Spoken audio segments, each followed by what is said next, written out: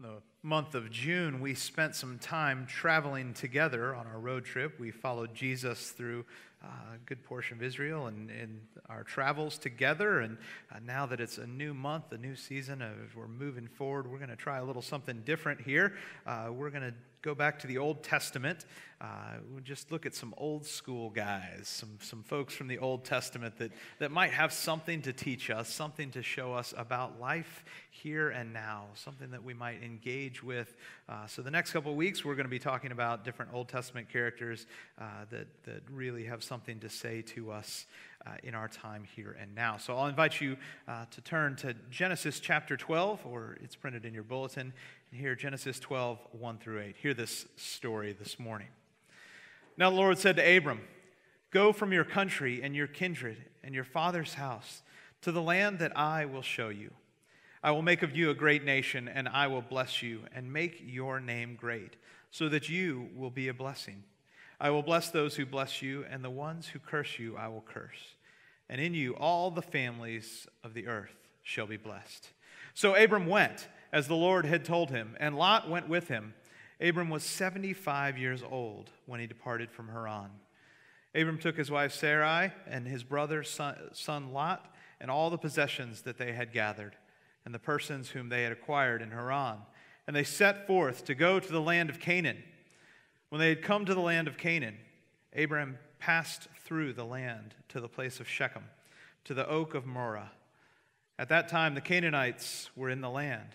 Then the Lord appeared to Abram and said, "To your offspring I will give this land." So he built there an altar to the Lord, who had appeared to him. From there he moved on to the hill country on the east of Bethel and pitched his tent, with Bethel on the west and Ai on the east. And there he built an altar to the Lord and invoked the name of the Lord. This is the word of God for the people of God. Thanks be to God. Will you pray with me? Gracious God, as we open your word today, we pray that you would open our hearts, that we might follow you into this great mission that you have for each and every one of us. Pray all of this in Jesus' name. Amen. Well, over this last week, I had the weirdest experience. It was strange. I sat down on my couch. I sat down on my couch, and I didn't do anything for a couple of hours.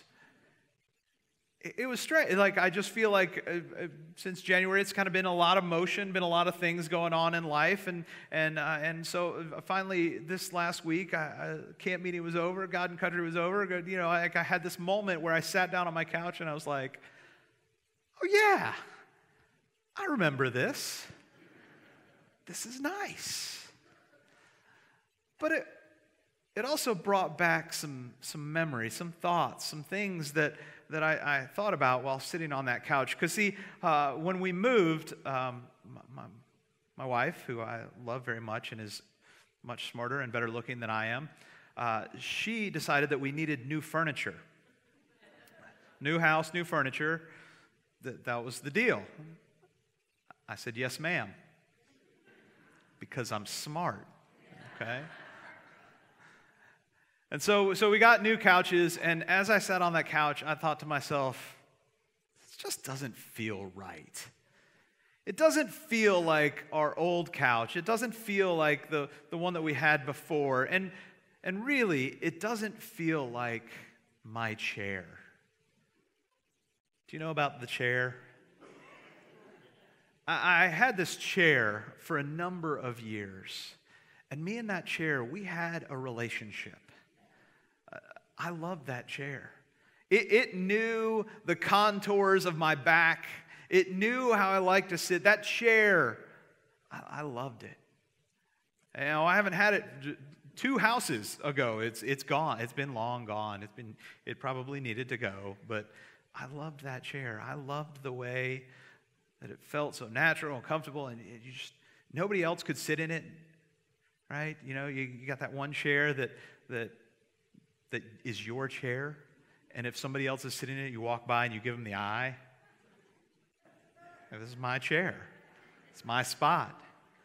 It's my place. You feel comfortable there. You feel at home there. I could sink into that chair and just binge watch TV. I could have watched the whole series of Stranger Things. I could have done it.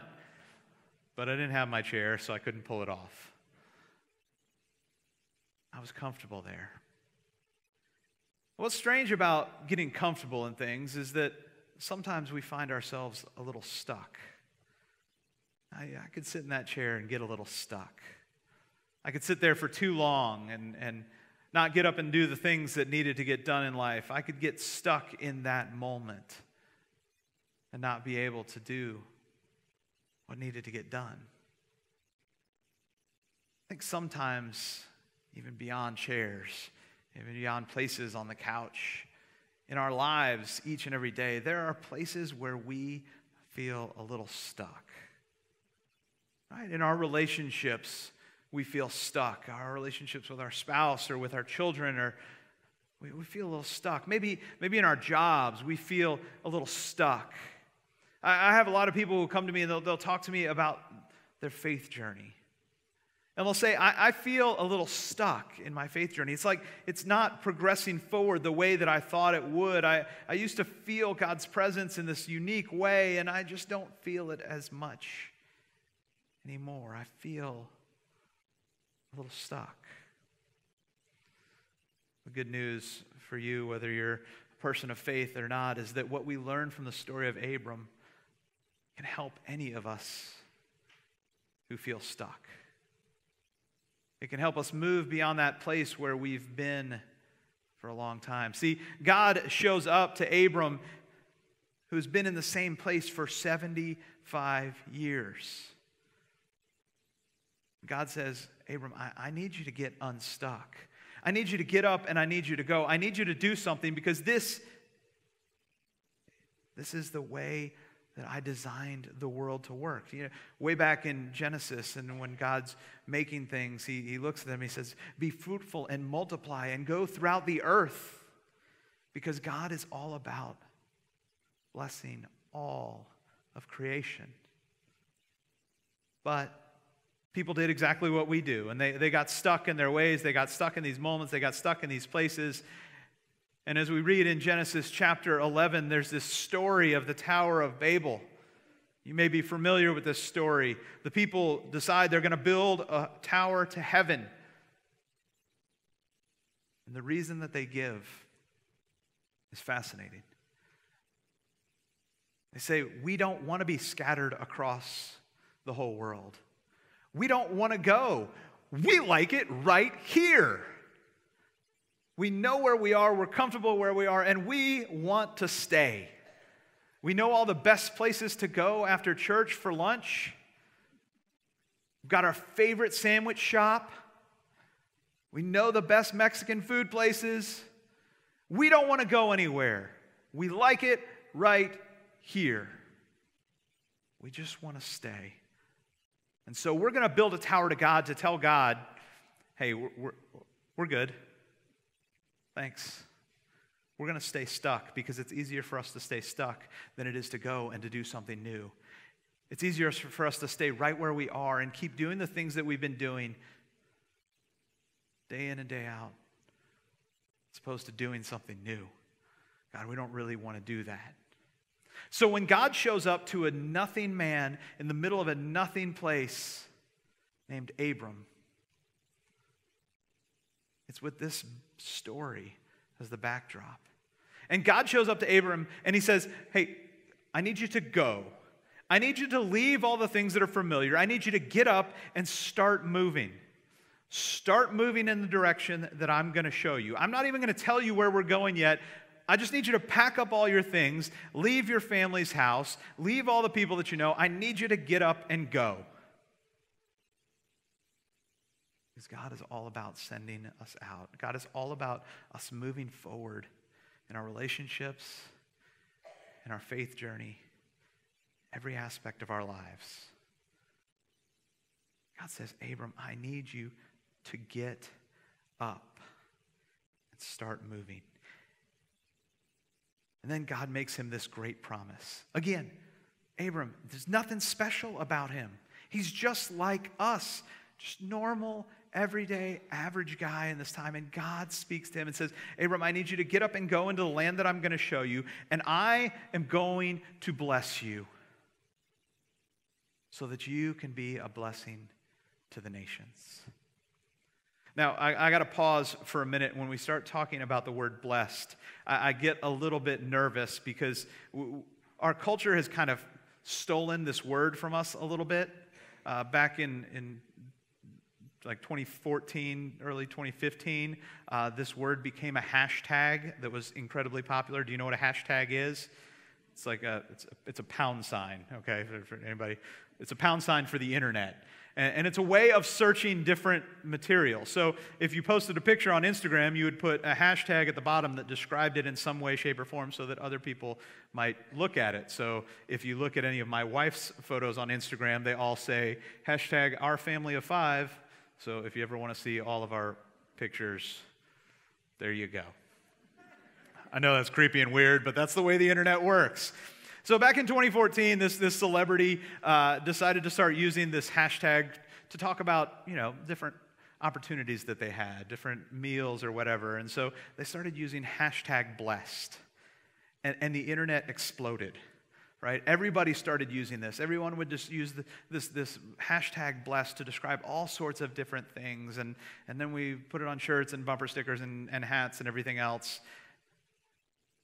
And I read this really interesting article this last week, written by a social scientist, who said, essentially what we did with the word blessed was we equated it with the word lucky.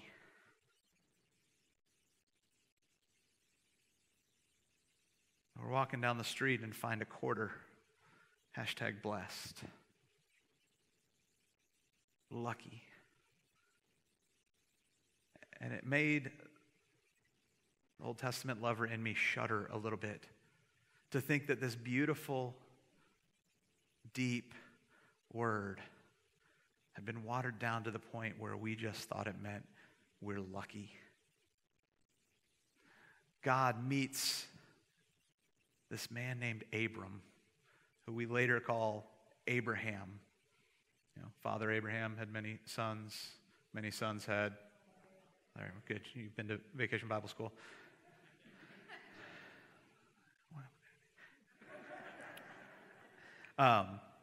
Meets this guy in a nowhere town and says, I've got great news for you. I need you to get up and go. And in your going is the way the Hebrew is literally translated.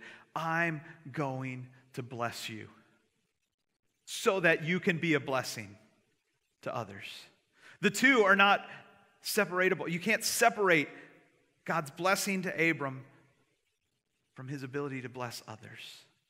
The two are intimately connected, and they are that way throughout Scripture. If we think about it, there's this vertical and horizontal nature to all of God's movement in our lives. God says to each and every one of us, look, I need you to get up and go and bless others, and as you bless others, you'll find that you are blessed. It happens time and time again. In fact, if we really think about the way that this is rolled out, it sounds a lot like the words of Jesus. Love the Lord your God with all your heart and your soul and your mind, and love your neighbor as yourself. These two things are so incredibly important. This vertical aspect of God blessing Abram, showing up and saying, you are blessed for no other reason than you are a beloved creation of God, and you take that blessing and you go and you bless others. Love God, love others. Love God, love others. It's the story of Scripture. It's the story that we as the church are invited to live into. It's this self-reciprocating blessing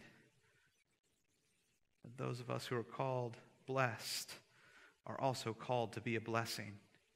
It's the missional framework for what God is doing in the world. God is sending people to go to be a blessing. And it's amazing what happens when we start blessing other people, what happens in our own lives. We were in Costa Rica a number of years ago. I had taken some youth there on a mission trip, and we had somehow gotten connected with this little town outside of San Jose, and it was it was essentially a drug town. Like everybody from the community knew it, and they would go there to buy drugs and then leave, and that it was guarded on both entrances by like men with big guns. And so why wouldn't you take a group of youth there? Don't you wish I was your kid's youth pastor? Yeah, thank you, I was. Some of you. So we had gone there one year, and we worked with this church that had bought a brothel, and we were helping them turn it into a child development center because that made sense. And so we had gone there one year and worked, and the problem I had was that we just stayed inside the building most of the time. I was like, I want to engage with the community. I want to meet some Costa Rican drug dealers. Like you do. And so I came up with this brilliant idea that only an American would come up with. We're going to host a barbecue, a cookout, in the middle of this drug town. We're going to go to Costa Rica, we're going to buy hot dogs and hot dog buns, and we're going to have a good old-fashioned cookout. And then we're going to get to meet some Costa Rican drug dealers. This is going to be great. So we do this, and in Costa Rica, like, cookout doesn't make sense. Like, it's just not a context for it, and so we had to work really hard to find hot dogs. You'd think that you could find a hot dog anywhere. It's tough to find a hot dog in Costa Rica. We had to find like the one American grocery store in San Jose, and we bought all of the hot dogs and like both stale buns that they had, and we went and we had this cookout in the middle of this town, and all of the kids came out. All of the kids came, and they were having hot dogs, and we were having a great time. We were all playing with them, and it was so good, except no Costa Rican drug dealers. Just kids. And I was kind of disappointed. But then the most amazing thing happened. These kids who had had their fill of hot dogs started getting the extra hot dogs that we have and taking them to different houses. And all of a sudden, the people in the houses started coming out to see what was going on. Like, those kids who had been blessed were now blessing other people with what they had been blessed with. And all of a sudden, we had all these Costa Rican drug lords having a cookout with us. It was incredible. It was this moment where, like, you just saw God doing something, and you were like, that went better than I thought it would. God just showed up. We shouldn't be surprised, because when we're willing to go and to get out of that place where we're stuck and we're willing to bless others, God shows up in those moments. God does something incredible, something amazing, and we're willing to bless others. Christopher Wright, one of my favorite authors, wrote a great book called The Mission of God. He talks about it this way. He said, God's promised to bless Abraham with a covenant relationship in which Abraham responded in faith and obedience. Abraham got up and went. He did what God asked him to do, which was strange and unusual because he had no pretext to do this. He just did it because God asked him to. And that remained the pattern for Israel. Blessing wasn't automatic or mechanical. And the blessing of salvation called for the response of covenantal obedience in order for the blessing to go on being enjoyed. Obedience is the means of living within the sphere of blessing and enjoying it. Obedience is never the means of earning or deserving the blessing. Obedience, let me read that again. Obedience is the means of living within the sphere of blessing and enjoying it.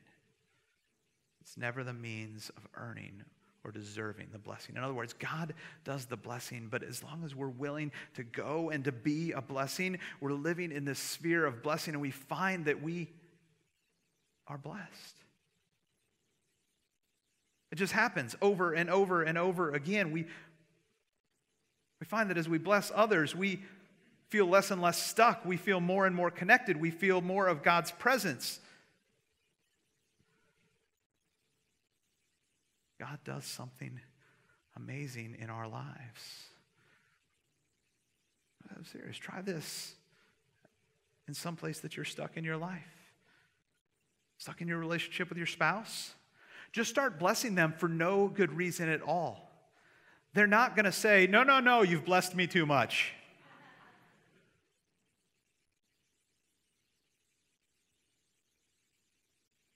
Try it with your kids. Maybe you can do too much there. I don't know. Try it at your places of work, with your coworkers, with your customers. Try it with someone in our community that you wouldn't normally engage with. Even just a kind word or a loving gesture, a gift, a piece of watermelon, a lunch. And see if God doesn't meet you there in that moment and remind you the blessings that He's showered out upon you. This is a command from God. The Hebrew in this verse is the imperative. God says, go and do this. Be a blessing. We think blessings is something that happens to us. We get this or we get that, or we've got this experience or that experience. But blessing isn't something that happens to us. Blessing is something that happens through us. God has been using humanity to bring about His reign and rule in the world since the beginning of time. Go and multiply and be blessed and bless those who you come in contact with. There's this story of another man named Abraham. I thought it was appropriate since we're talking about Abraham. So, Abraham, father of many nations. Abraham Lincoln, one of the fathers of our, country. I thought it was a good story. The story's been told of Abraham Lincoln, who worshiped each and every Wednesday when he was in Washington, D.C. at the New York Presbyterian Church, right near the White House. One Wednesday evening, as Lincoln was leaving the service, one of his assistants asked him, "Mr. President, what did you think of the sermon tonight?" And Lincoln responded, "The content was excellent, and Dr. Gurley spoke with great eloquence. It was obvious that he had put a great deal of work into that sermon." "So then you thought it was a great sermon, Mr. President?" the assistant asked. Lincoln said, "No, I did not say that." "But sir, you said it was an excellent sermon." Lincoln replied, "No, I said that the content was excellent and that the preacher spoke with eloquence. But Dr. Gurley on this night forgot one important matter. He forgot to ask us to do something great." God shows up to this man named Abram in the middle of the desert who's been stuck for 75 years. Doesn't have any intentions of getting unstuck, and asks him to do something great. Get up and go. Be a blessing. And as you go, you will be blessed. What a great call for him. What a great call for us. Let us do something just as great, because we have the same call. Go and bless others. And in your going, you will be blessed. Will you pray with me? Gracious God, we spend so much of our lives stuck. God, help us to live a truly blessed life, one in which we bless others, and we get to experience covenant obedience, the goodness of your presence each and every day. God, we know you do something unique and something amazing when we're willing to get up and go and to bless others. God, help us to move beyond those places where we feel stuck in our relationships, in our jobs, in our connection with you. God, help us to move forward, to grow, to be willing to step out and go even before we have a full picture of what it all looks like. God, give us faith to be obedient to this missional call to go and bless. God, we pray all of this in Jesus' name. Amen.